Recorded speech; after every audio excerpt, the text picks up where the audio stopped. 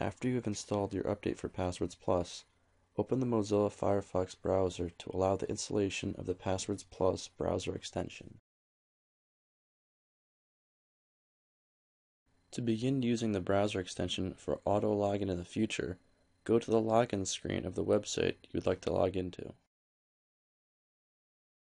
Open Passwords Plus and find the record with the username and password you will use to log into this website.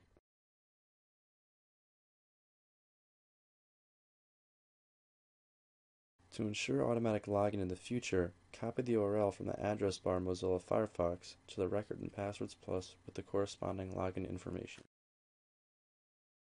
Now you should be able to click the Passwords Plus icon next to your address bar and select the title of the record for the web page you are currently on.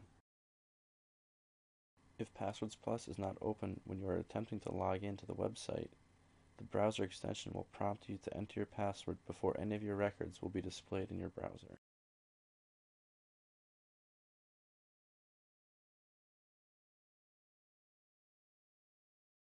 Alternatively, if you do not have the login information for a particular website already saved to Passwords Plus, the browser extension can create a new record for you by clicking the Save option after logging in.